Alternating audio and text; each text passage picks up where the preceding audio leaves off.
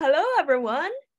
Welcome to Hangout at Nerdout. It's been quite a long time since we see everyone, but we're super happy that we're here this time to celebrate Women's History Month with amazing three guests that, we're just super thrilled to have, they're women in hardware and amazing projects to share with us.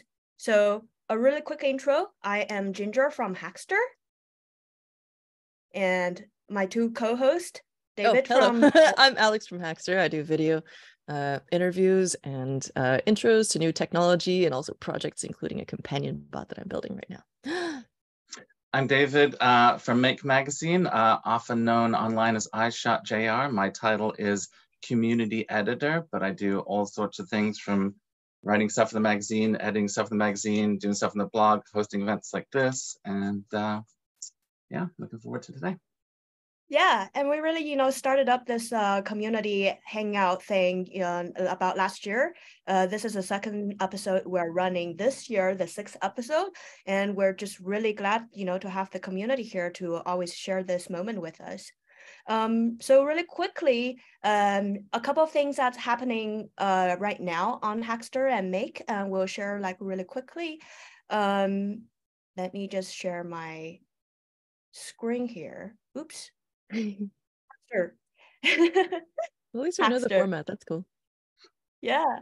So as I said, I'm the contest manager at Hackster, and we do many of these global contest innovation challenge each year. One of the newest one we have just launched is called Smart Campus. So if you know any students, if you know any professors who are in the university or actually any kind of school, it's looking to do something cool with school. It could anywhere be from robots that clean your dorm room, or go-karts, retrofitting go-karts, or food court, cafeteria, smart vending machines. We're looking for new projects, creative projects that's around those scenarios, and we are releasing actually in this contest our Hackster's Edu kit, which has of different kits, AI, one is getting started with AI, getting started with environmental sensing, and getting started with IoT. These are kits actually powered by DF Robot. So for those of you who are like beginners, like want to build these projects, these are like prepackaged kit that's ready for you to get started. And yeah, and so for Hackster, Alex runs our Hackster Cafe every week. So if you want to stay in tune with the heartbeat of the tech, she always interviews amazing people from around the world. And yeah, and go to Hackster.io and explore. Now I pass on to David. And we want to see all your projects in the contest and beyond. It's not just about contests, but it is awesomely about contests, and all your stuff stays on the site for people to explore into the future, so it doesn't just get lost forever. That's my favorite thing about contests, so I had to say it. I think the guest on next week is Carrie Sundra from Alpenglow, who Claire was just mentioning backstage. She did a show with recently, is that correct? Yes, next week's guest for Hackster Cafe is Carrie Sundra. I'm very excited. I've gotten to feature her work when we met up at SillyCon last year, but this time we're going to do a whole hour of an interview and find out all about her awesome kits that she makes at Alpenglow for people who are learning to solder. They're gorgeous. We've got some other really cool people coming up, and since we're doing a live show, my brain is putty and I can't remember them, but you can definitely find out about them by following Hackster on Twitter and such. You can't see them, but Carrie's kits are all over my office on this side of on the wall of PCBs over here. So yeah, in terms of make stuff, the main thing we do is this here little magazine. Volume 84 is about digital fabrication, 3D printing, laser cutting, engraving, things like that. There's also a little bit about AI, little subhead here, AI curious. So you can check that out on newsstands right now, volume 84. Also, makezine.com is our blog where we feature a lot of that same content. And and I'd like to send people to our Mastodon at the moment. We're trying to, work on building our following there. That's kind of our favorite platform at the moment. We've been having really awesome engagement. So I want to get everyone over there and playing with us, and check out makerfair.com for upcoming Maker Fairs, the Maker Shed for all kinds of swag and books and magazine and kits. And I wanted to mention, I just dropped a link for the Discord server where we'll be having the after party. We have kind of an after party in terms of the second segment of this event, but we'll also be on Discord for a little while if you want to hang out there and ask more questions. Shall we talk about Arduino Day? Sure, let's talk about Arduino Day. Yeah, that's tomorrow. Yeah, Arduino Day is tomorrow. I'm going to be getting in a car and driving to Chicago as soon as we hang up here. I think Alex is doing similar. I will also be running to the airport with my little robot parts trailing behind me. I'll be giving a talk tomorrow in Chicago and hanging out with all the cool makers who show up. Here's some Arduinos for context. I got all kinds of Arduino stuff. If you don't know what an Arduino looks like, there it is. We'll be at M Hub in Chicago, and you can find it on Arduino's Eventbrite, I think. Could be wrong. All right, Alex, you can introduce our first guest?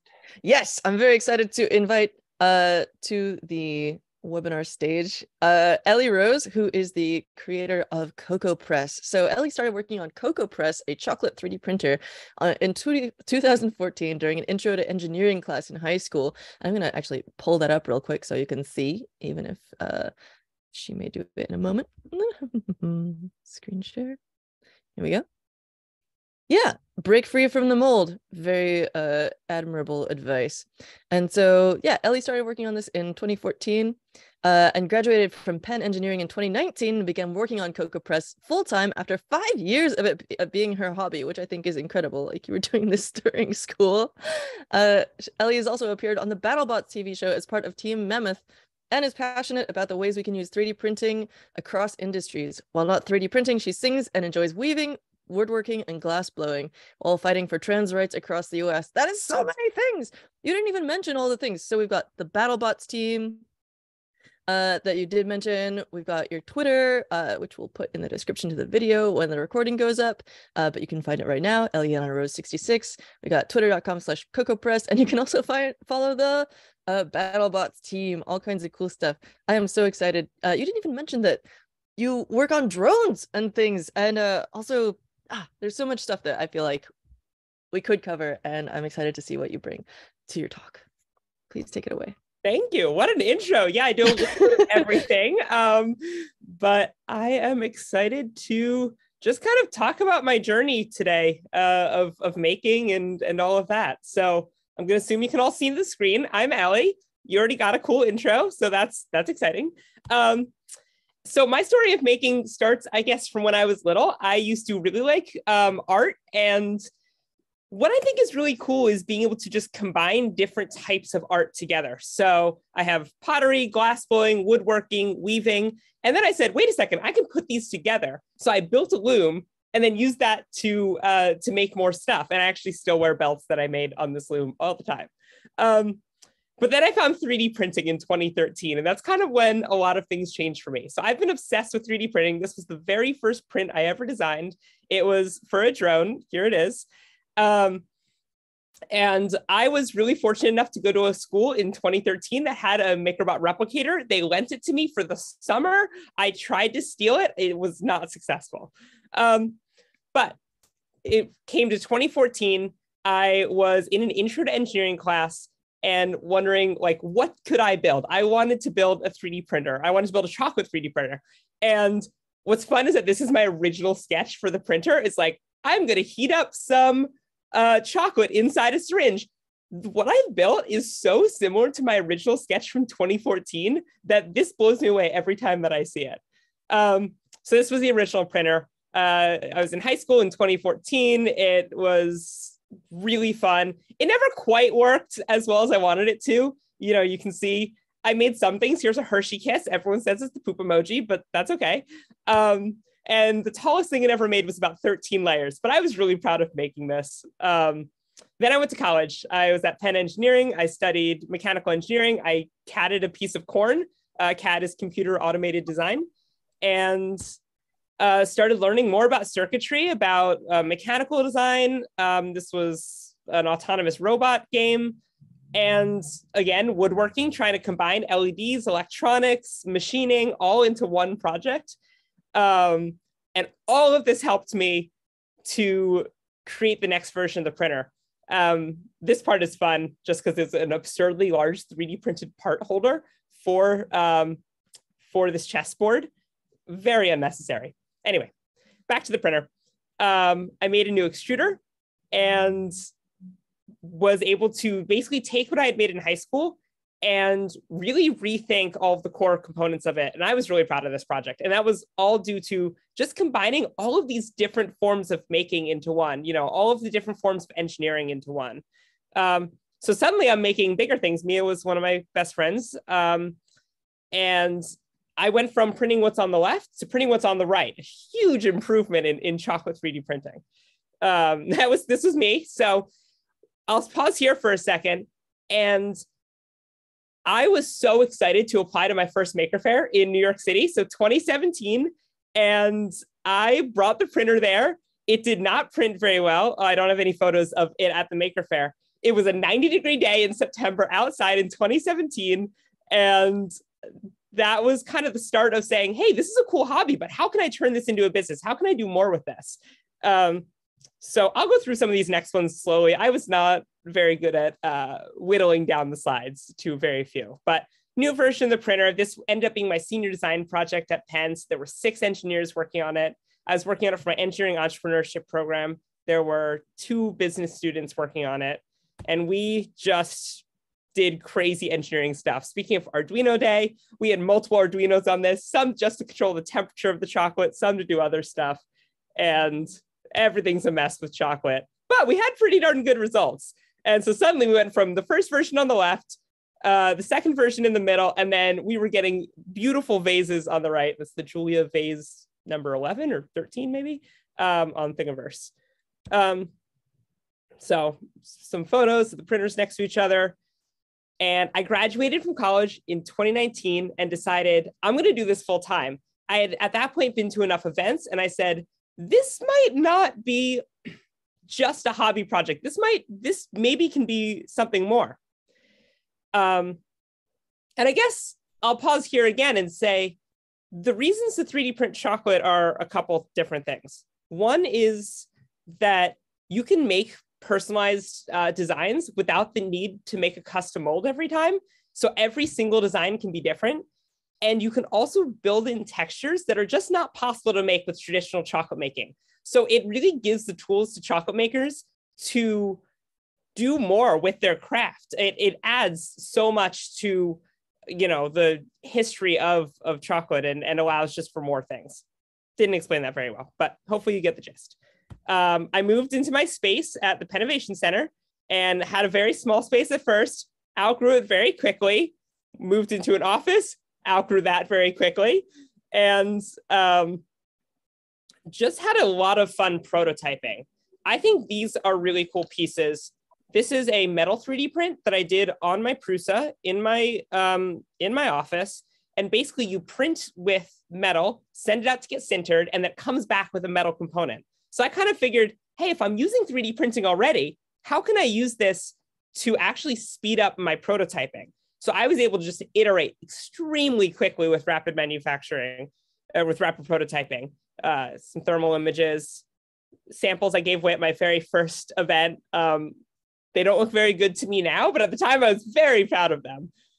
Some other just random prints.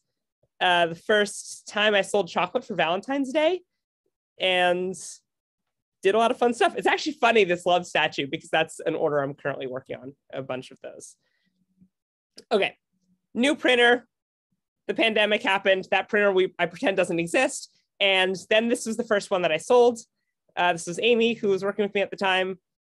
We got on TV. It was a whole exciting thing. We were printing, just the quality just increased with every single printer. Shipped a printer, it broke in shipping. UPS put a pallet jack through it, new packaging, all good. Okay, so back to why do you 3D print chocolate? This was one of the first big, tests of 3D printing it for us. We could make every single chocolate bar differently, and we could work with the chocolate shop to do what they did. They could do what they did best, and we could do what we did best. So they had all the colorful bonbons, and we made the bars. Also hot chocolate bombs, etc. Fleet of printers. And we actually sent some printers. We sold some of the first version and got to see what our customers were doing with it, which was really, really cool. And now kind of here's to today. Speaking of the Make Magazine issue, that has the Voron on the front cover. Our new printer is modeled after the Vorons. We're working pretty closely with the Voron team. Brought it to events. This is from Midwest Rep Rap Festival in Goshen, Indiana. And again, it's just really fun to kind of, for me to go back through and see all these photos of how much better things have gotten. Fortunately, I don't have the GIF working here, but I can now print and place gears and articulating things. Me joining the Mammoth team, which was kind of a funny moment because I'd wanted to be on BattleBots for years, because who doesn't want to build 6 feet tall, destructive robots? But it just happened. I just kind of fell into my lap, and suddenly CocoaPress is there sponsoring the team, and we're on the TV show. So I got to go to the filming. That was exciting. Just more printing. And then this is kind of my like pièce de résistance. I can't speak today, but this is an articulating fish. It prints in one piece. It has hinges and it can move. And so I think that just shows something you could never possibly make with traditional chocolate making. And it's all just been enabled kind of through this maker movement, through the open source 3D printing community. And I just think from that first thing from 2014 to now is a world of difference. So I'm just really proud of it personally. This is the new printer. It's actually going on sale April 17th. So if you're interested, go to CocoaPress.com. And that's kind of my story, is just a lot of my engineering and a lot of my making has kind of turned into doing it professionally, which is a really interesting shift from how do you do something as a hobby, switch it into a full-time thing, and still continue to enjoy it. So I've had fun just with new printers, with new business models, and just getting to connect with people and kind of share what I do. I think combining food and 3D printing goes back to how I used to combine woodworking and weaving and all of that stuff. And making is fun. I don't know. That's my story. I have lots of random chocolates. I always get to eat chocolate when I stay at work late at night, like last night. And it's awesome. I'm excited. Yeah, thanks for inviting me again. I'm excited to share that. So everybody, we've got these 3 10-minute talks, and then we're all going to have a panel Q&A at afterwards. And you should definitely be dropping your questions for Ellie in the Q&A. Just hit the button at the bottom of your screen. Ellie, this is so awesome! And I had to be muted because the whole time I was going, ah! Everyone in the chat going, wow! Every new thing. Do you have any other little examples of chocolate with you? Yeah, so I'm also printing, I just didn't know how much time I had left, but I'm printing a lot of these texture samples for giveaways for events. So this is just like the standard like slicer infills. This is the gyroid. This is lines, I think. Just some more bars. These are mainly what I've been selling. Just bars with people's logos in them. And then, I don't know, I have a lot of other just random stuff here, like reindeers. You know, what you can do with chocolate is print basically anything that you can with plastic, but it's edible. It helps kids connect if it's in a school. And I just love watching people's faces light up when they're like, wait, this is real chocolate? And then they like slowly take a bite of it. It's like, yeah, no, it's real. We got 1 more minute left before we switch over. So I want to ask, have you thought about or made another, like a chocolate 3D printed chess set? That has been on my list for way too long for me not to have done it. I really want to do it. I have the exact chess pieces picked out. Unfortunately, I don't have that board anymore because that was a group project and someone else took it. But I want to remake that board with a chocolate chess set so badly. I just have to get white chocolate working again. Hell yeah. All right, cool. Yeah, thanks for having me. Yeah, I'm gonna drop the link for Julia vases in the chat because you mentioned that and I had to go look it up. So one of my favorite test prints of all time. I might do that sometime next week just for fun. baller. So I think next up we've got Claire. David, do you want to take it away? Absolutely. When I asked Claire how she wanted to be introduced, she said, I didn't know if she wanted her full name. She said to introduce her as lightning emoji, Claire Danielle Cassidy, lightning emoji. So lightning emoji, Claire Danielle Cassidy, lightning emoji is a self-taught hardware hacker, maker, and open source hardware enthusiast. She comes from a background of running a small business, making and selling accessories and art at Comic-Cons and sci-fi fantasy conventions for over a decade, and I believe she's wearing some of those today. Currently, she works full-time as a project manager for Crowd Supply, helping makers and engineers bring their open source hardware to market. Additionally, she is this year's Talks Chair for the Open Hardware Summit. Claire is enthusiastic about the spirit of open source hardware and breaking down gatekeeping around anything considered tech. Claire, how are you? Hi. Hi. My view is a little funny, but so hi everyone.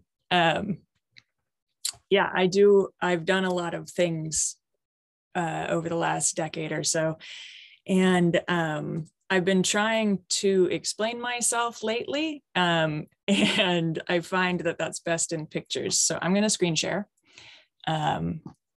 my slap together portfolio real quick to do a quick overview. These are some things that I have made from all the way going back to 2006 or so. I started making things like jewelry and accessories, hats, feathered hair pieces, and glowing cat ears. And I sold things at Comic-Cons and sci-fi fantasy conventions because that just kind of fell into place, right? That's the market. It's a fun place to make things in. And I started playing with lights from a non-technical background a long time ago. And I just ran with that. And I really love LEDs in particular, personally, but I've found that that's true for a whole lot of people. And that was a really good onboarding ramp for me to feel more a part of the maker community. So I come at it from an outside perspective, and now I'm here. And so a big passion of mine is, I don't know, breaking down the gatekeeping, the concepts of what belongs inside of the maker environment and what belongs outside of it, because I kind of speak both languages and tend to on-ramp people both directions. So a couple of other credentials, I converted a TriMet shuttle bus. TriMet is the Portland metro system, and we bought a shuttle bus because they just sell them. Me and a colleague years ago, and we turned it into a makerspace / living space just to prove we could and to show people what you can do with small scale off-grid living. LEDs led me to solar, and I absolutely adore off-grid solar. It's a really fun sandbox of learning about power from small scale to large scale, but it all is understandable. I have also built a million little spaces for both my business. I was vending at events and in the tool bus and at events generally. I have created space for people to move through. And so at this point, I kind of sort my making mind around both making objects, but making environments and making, I was trying to explain this to a friend the other day, like I create machines like Rube Goldberg machines, social machines that people move through. I intend for them to see things a certain way or to experience things a certain way. And I'm fairly good at it from doing it for so long. So I have about 1 million projects, like a lot of us, that I do these days. One of them is Laser Kick, which is a shop through which I sell laser cutting files. Because I've been laser cutting for so long, I know quite a few tips and tricks. And Alongside Laser Kick, I also run Laser Block, which is a mutual aid resource where we make laser cutting files, stickers, zines, and posters that we completely open source and anybody can download for fully free, Creative Commons 0, which means you can even sell them. So that's some things. I have recently started a camp at my regional Burning Man event called There You Glow. It is kind of my concepts of how I learned about a lot of technical electronic things through LEDs. And I think that's a really beautiful on-ramp for non-technical folks. So my camp is geared around entirely that. I give you the basics of addressable LEDs. You feel really cool. You want to learn about other electronic things. Breaks down a lot of gatekeeping. It was very successful last year. I'm doing it again this year. I also teach lockpicking. People love that. And I'm into drones and a little bit of 3D printing, though it's not my strong suit. I have implanted chips in my hand at this point. I like to electric unicycle, and I recently purchased my own rig to convert. So that's a quick overview. On top of those things, I am helping run the Open Hardware Summit this year. I was there last year on the team, helping them run the virtual summit. And this year we are in person in New York City. So I have helped with the talks and speakers both times, but this year is quite a bit more because we're going to see each other in person. We're very excited. We're probably buying matching jumpsuits. So related to a bunch of stuff you just learned about me, I just created a bunch of laser cutting files that are going to be available for free in the virtual swag bag for the Open Hardware Summit, including the lightning bolts that everyone really loves, and a couple of just open sources love, and this resist fist that I'm very fond of. Okay, one more project I want people to know about is my handheld open source light projector, graffiti light projector that me and a colleague developed in 2020 during the protests. And this is made out of plumbing parts, a Fernco coupler, a lens out of an old big screen TV, you can find them on the side of the road, and a regular LED flashlight with a laser cut stencil. So when you slap them all together, it creates gobo projection that you can adjust by hand. Gobo means go before. It means your light goes before the stencil and then gets focused by a lens. So this is just a kind of quick and dirty, cheap way of doing that. And I have a tutorial for this that is available through most of my links in social media. If you find me on Twitter, I have a whole LinkedIn that lists most of the things I've mentioned. Yeah, I'm working on an LED guide for artists and non-technical people. It's almost finished and I will make a big deal about it when it's done. I also write guides to solar and all that. But I think that's a lot of what I offer and what I do and what I'm made of. I'm also very passionate about boundaries and mental health. And so I'm also relatively loud on all of my social media. And when I talk about how I really try to reel in my sense that I should make tutorials for everything, right? I think that's a pressure that we can feel as makers, especially as women or femmes. We are assumed that we're going to teach everything and that we like it. And I really try to pay attention inside myself to how I'm feeling, if I'm more burned out or less. The pandemic really burned me out. And then I try to talk about these things, right? And I don't just produce these days because I've scratched that itch and I don't feel like I have to as much. So those are my talking points. That was brilliant. Thank you, Claire. Yeah. So we're gonna have a chance. There's like through everything I've seen so far, I want to just dive in and like talk about each individual thing for another 10 minutes. But I think we're gonna switch over to Ginger and have her introduce her nerd now. Yeah, absolutely. Thank you. Bye. And I'd like to let me introduce Jessica. She's the inventor of Macon, founder of Mission Control Lab, passionate about systems where human ingenuity and creative problem solving come together. As an emerging technology, she discovered that the experience of inventure, which is invention and adventure, that's transformative for individuals, educators, and industries. So through STEAM, we can embrace a deeper understanding of ourselves, our connection to humankind, and the relationship we have with the planet, from inner space to outer space, LED to IoT, human to machine. I love what she wrote here. Yeah, so take it away, Jessica, and let us know, what is this inventor and the playful learning. Hey everyone, thanks for having me. Thanks for having me on your inventure, because life is an adventure. So today I'm going to share a little bit about some of the stuff that I've done in the past and those that have inspired me, that joined me on this adventure. And I'm going to tell you a little bit what we're doing at Mission Control. And I'm going to end with a sneak peek of Arduino Day that is going to be in Chicago at MHub. So I'm really excited to share all this.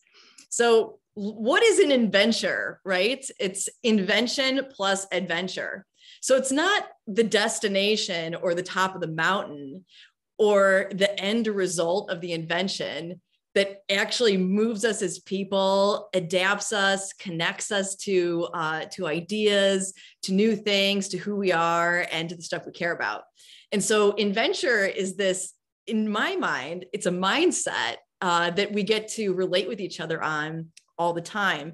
And I actually learned this being introduced to it from the maker movement and showing up at different maker spaces and hacker spaces and saying, wow, I really relate to these people. And it's not how deep my skill set goes. It's not only about the vertical, it's about the horizontal of sharing that is that connects us all. So I'm gonna show you a little bit today about what is Macon and inventure at Mission Control. So first off, a little background is that I love systems, and I am an artist and new media in particular, because I love to explore materials, processes, and the ways that they start and stop and can do things that they haven't done before. So when I was at the early part of my academia, I was really interested in the brain, and especially about how plastic it is. So I actually got to study about dynamic systems, which is the relationship between the hypothalamus, the pituitary, and the adrenal axis. What does that mean? It means that it's your immune system, your hormones, and your brain. And how does it change? And how does mindfulness in particular, which is the research that I was conducting at the research team, how does mindfulness change your brain? Especially like if you've been sick, or if you're trying to do something new, like how do all of these things start to make a difference in everything, right? That inner space to outer space. So I'm going to play a video now to get that going. Let's see. Here it is. Okay. So, like we talked about, you heard about what a little bit about inventure and about the HPA access. And so I said to myself, I really want to get away from the insides of people and get out into trying and building machines that could change the way that people are experiencing their time and the way they spend their time. So I worked on some menstrual cups and diaphragms to see, how can we create things and products that actually adapt to people and make their experience better. So I actually went on the product side first and looking at lower limb amputees and how can we create 3D printed things that can serve the longevity over time as you change. So I worked on some glass blowing. It's so great. There's another person here that's into that. Some 3D printing, some old technology with new technology, and doing a bunch of different projects with like the BBC, I did a couple of interesting Wired magazine projects. And people started coming out and saying, hey, can you help me like prototype this product? Or, hey, can you help me create some curriculum for educating people about invention and how do you get that inventor that's inside of us out? And so I actually started going around all over Europe, testing this idea of how do we put responsive stuff on almost anything, nearly anywhere. And this is where Make On, which is what you're seeing right now, started to come out of my mind. So I said to myself, okay, I need to adapt and connect to the global electronic ecosystem. And I also want to make the materials go more places and in things. But I really want it to be more about the experience and what we're doing while we are connecting and adapting to all these different things around us and the products that we have, but also doing it more based on the story and how the meaning and purpose is coming through the products that we're using and how it's creating this new story that other people can relate to in a new way. So I went around Europe actually in 5 different countries and started testing all the different problems that were stopping people from connecting and adapting to their situations and being creative together. And so that some of that means language. Sometimes it means just like how well you can use your dexterity in your hands. So many, the tools you have, the skill sets, the confidence. Right? So many different elements that separate us when we're building things with stuff that's new. And so that's why Make On started to take shape, is that it doesn't just let us make things quicker and faster and smoother and more familiar.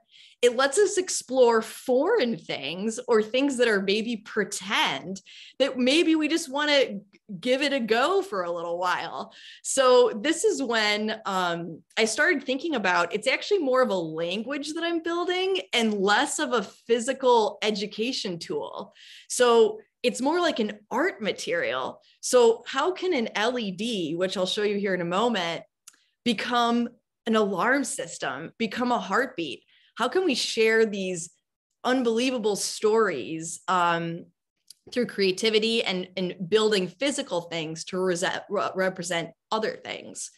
And so that's when Make On really started to take shape and started being more about the story building and the experiences that are happening on the table together. And so Mission Control Lab is based on this idea too, right? Just like in Apollo 13, when the spacecraft is going out and the astronauts had experienced some damage on their way up there, and they needed to make some adjustments to survive and also get back to Earth. And so what they did was they cleared the table, if you don't know the story, and found what they had around them to get and adapt it to the situation and then get them home. And this is why now I'm starting to use Make On this last year. Here are some diplomats from the Netherlands. And we're physically talking about ideas together mindfully while building and creating and having sensitivity, not only from our bodies, but in these new bodies that we're creating. And so we're really creating a conversation here, like we were saying, from inner space to outer space, giving the moments to make meaning and purpose. And at the same time, here's so this is the Astro Oracle. It's coming around over at Arduino Day. It adapts and connects 85 different boards. So that's Arduino, Raspberry Pi, BBC Microbit, Particle, BeagleBone, SparkFun, all these different boards all in one place. And we're hoping that soon too, that we can actually have an app that's going to let people adapt and connect their adventure stories in one place using what they have, and that we're able to actually start doing this more quickly and creatively together on this app that we're hoping to launch here in the next year. But going back to Arduino Day, because we love this adaption connection, this is that friend I was telling you about, and you can pull out the shuttle and you can actually take this back to your computer, program it, do whatever you do need to add to it, change out the board. Maybe you want to use a Raspberry Pi, or you want to use some Adafruit. And then you can plug it back into the station. So actually I don't have a station up there right now, but this is like really great for on a table or on a wall where you want to just leave the thing, or you want to do it together and have a little bit more social kind of circle around making. So that's what's kind of exciting about this LED to IoT idea, is that we can just bring it back down to not even just being about the function, but just about the connection of this concept. So this is like an example, is that this is just a little LED, and, you know, right now I'm signaling this happy feeling, or someone might take this and say, actually, I'm signaling a please don't come near me feeling. I need space. So there's really great ways to share space with people and let them honor what they're feeling inside by using and making with what they have, and also new stuff too. So a couple things else I'll show you is this is like an adapter connector. So you can see all the little like female and male ports, and the Grove, C, JSTs. And so you can use the components that you have and just make them a little bit easier to connect to. So if you have a disability that it makes it difficult to squeeze or something like that, it gives a little bit more space. Or maybe sewing, you want to sew your favorite components together. So that's really what we're doing at Mission Control, is adapting and connecting and just making the space in between social, story forward, and really about the fun of putting stuff on almost anything, nearly anywhere with the materials you love. Thank you, Jessica. Oh, sorry. Yeah, that's it. And so we're just, here's another good example of a little guy. That's it. I love it. So after the guys. panel discussions, which we just concluded, the next segment is our Nerd Campfire, where we're going to bring in all of our guests and all of our hosts and just kind of have a panel discussion. There's nothing in the Q&A right now, so if people have questions, I'd love it if you can load us up with some in the Q&A. Otherwise, we'll just hang out and chat with our amazing guests. I think there's a lot of emerging themes today. Sorry, Alex. Awesome. I said, yeah, let's get everybody in here. Yeah, let's get everyone in here.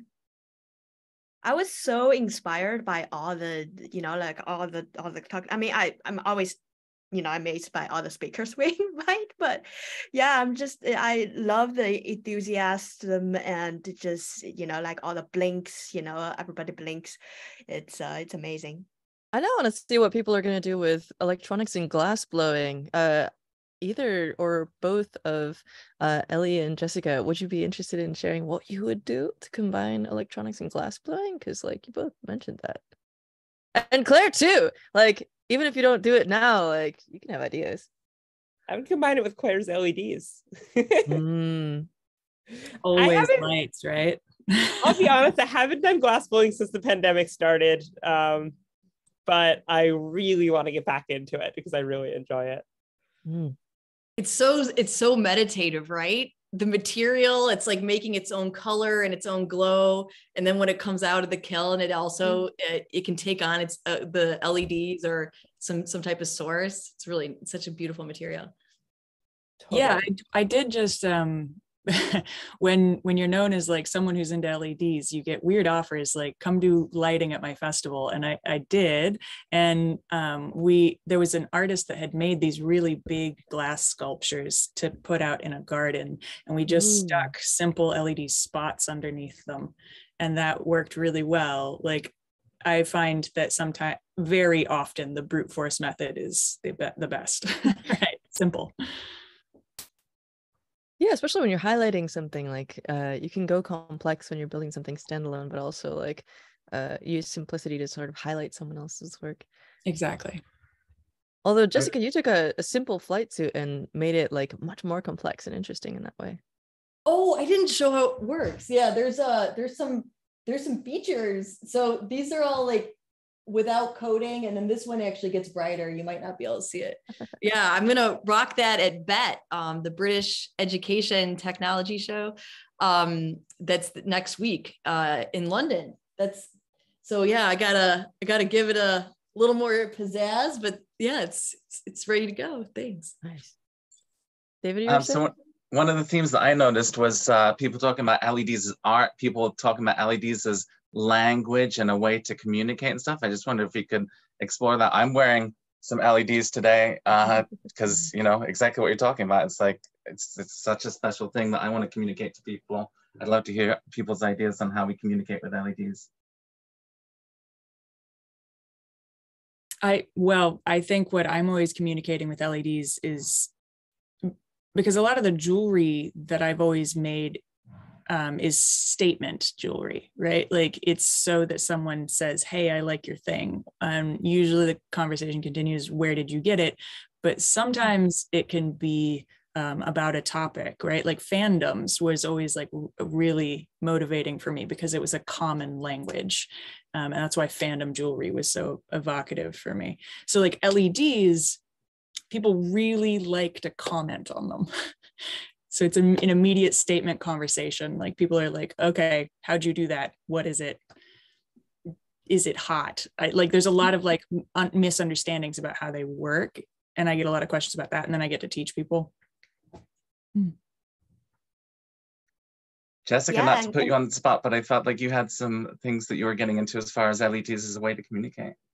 Oh, I'd love to talk about LEDs. Yeah, I think so light, it's like sparkly things, right? I think we're really attracted to them because of our brain. And I heard recently that it's because of sparkling water that our brain gets excited, like, oh, there's water over there, it's sparkling, and that it like brings us joy from the like deep brain programming space. But I really like LEDs for time, that you can see like in a gentle way if it's time to move on to your next topic. Because I don't know about some of you, but I feel the ADD, ADHD, and I think the LEDs really help me to be like, oh, it's time to move, it's time to move on. So yeah, I love that part of the communication. We should make some for the show then, because then we could just have a little LED that shows when your 10 minutes is about to be up. Actually, I've been working on a thing that's like that. Like a Pomodoro timer? Commander. It's got a bunch of different ones that do different weird stuff with your brain. So I call them mind-altering gadgets. But enough about that. But I want to chat later. Maybe in the campfire later on, everyone joins. David, what? I just wanted to show that I didn't notice this apparently died while I was hosting, but I just wanted to show off my little trans anarchy thing that Chipperdoodles made here. That's awesome. Again, a statement. Chipperdoodles. I'm literally doing a project. I'm writing that project page today at Crowd Supply. Nice. Awesome. I'm really excited. Does it have this on it as well? I think we're doing 2 of them, and I'm not sure which. I haven't gotten the images back from our photographer. Yeah. Shameless plug there. Yeah. I'm really curious. All the to treasure. Sorry. Mm-hmm. There's like treasure everywhere in these. Yeah. I'm curious about the business side of things. So both Ellie and Claire, you run businesses that have to do with making stuff. I'm curious, what do you use? Like, since you're working on physical things, what do you use to make your life easier when you have to make like a ton of something and you have to make sure that they all work or come out prettily or as intended? I feel like I've been talking. Ellie, your stuff is so cool. I just want to hear you talk about it all the time. Okay. I feel like when I've made a lot of things, it's mostly been chocolate. And so that I could just be like, yep, looks good. Yep, tastes good. We're good. I also, I think one of my big challenges this year is exactly that. It's, okay, I've made, a dozen chocolate printers. I have 3 of the old prototypes above me here. I have like a graveyard to my left of like 4 old printers. And then I have a room in the other room of a whole bunch of chocolate printers too. How do I go to then making 100 of those? I'm not 100% sure at this moment. I have a lot of ideas for how to do quality control. I have a lot of things I've worked on there, but I can't say I've actually launched the product with, 100 electromechanical things or however many I make. How have they changed over time as you got closer to this? At first, it was just, how can I build a 3D printer? And like, let's maybe figure out some paste extrusion on top of that. And now it's really gone to, how can we optimize every single part of this? So one of the biggest changes with the new one is actually not the hardware, it's the chocolate itself. So we realized if we can change the fat that the chocolate is based on, then we can make a printer that doesn't need a cooling system and that doesn't need to be fully enclosed. And that made the price go from $10,000 to $1,500. Yeah. And it prints better, arguably, than all the previous ones. So anyone who bought the previous one, we're sending a new one to them for free. But oh wow, nice. It's kind of like, where do you solve the problem in the chain? It's like, okay, I want this thing to be more affordable so like hobbyists can go get it, so people can play with their food more. And yeah, we really thought that we had to mechanical engineer or electrical engineer or do some crazy software for better temperature control. And it turns out we can do material science work. So that's been one of the big things that's changed is just like, where in that process do we make the improvements, which has been fun. I just saw something in the chat, which was asking for tips and thoughts about building a community of women makers. And I wondered if we could. It's a really cool comment. I think tiger lilies. I think I can save us time and give my hot tip for small business manufacturing and answer that question a little bit. Love it entirely revolves around flexing, like deprogramming a lot of stuff I think we learn, and flexing your ability, for lack of a more nuanced term, to ask for help from your immediate community. We're really globally connected these days, and like I struggled for a long time to hone in on like the people in my town, the people around me who aren't necessarily like the shiniest makers, of the people in my like hobby community, the people around me. I started asking them to help me make stuff for my small business because I could not afford employees forever. Like that jump between like small business to mid-sized is cray, and most people don't make it. And so I would like, this also involved a whole lot of having to understand consent and clear communication to get good merch out of it and to make it worth it for people. It was very important to me that like, am I paying you? Am I paying you in, you get to hang out with the community and make stuff together? Like, but be clear about it. I could talk about this for hours, but this has fed my sense of how possible it is to gather people together. It took me, no joke, like 2 years to figure out how to gather people together and get them to create things that I could sell through my business. 2 years. I sucked at it for so long. It was so hard. But I broke through like this confidence level and knowing what people can make as a group and knowing what brings people confidence and doesn't block them from wanting to try. That just took 2 years, right? So gather the people around you, try to get them enthusiastic, figure out what they're enthusiastic about, trying to get them to do that together, and just keep at it when it's hard, I think. Awesome. Do we have enough time for another question from the Q&A? Oh, I don't want to actually skip over anyone else who wanted to answer that previous one. Please. About building community. Mm-hmm. I don't have a full answer because I think it's a really, really difficult topic, but I think you have to be intentionally inclusive in spaces. I think one misstep I've seen people make is saying, oh, like we don't, discriminate based on X, Y, Z. And that's not enough because you have to just make sure that I don't know exactly how to explain it, but just really listen to people and say like, well, what does make an inclusive community? What does allow people to feel valued, feel listened to, and feel like they can contribute? I think a lot of times in very vague communities, and I think the word communities is becoming more vague as it moves into online spaces, as it moves into events.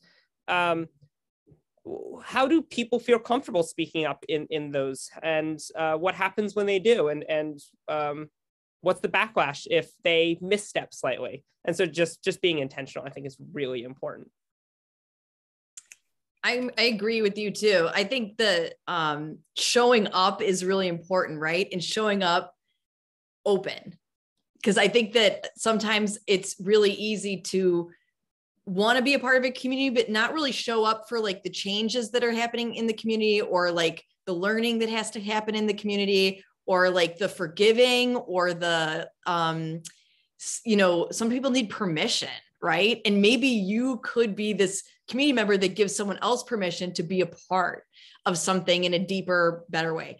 So I love I think this community question is so, it's like one of the best topics everyone needs right now, right? Is to have that question on their mind. So yeah, I think that showing up is my spot. And I just add real quick that I do think you 100% agreed. I'm not an expert, but years ago, I started Googling, like, how do I build an inclusive women's community, or like things like that, just like the things that pop into your head that you're like, how the fuck do I do this? Just search it. And people have written beautiful things, far more expert people than me, right? Like, you can find resources.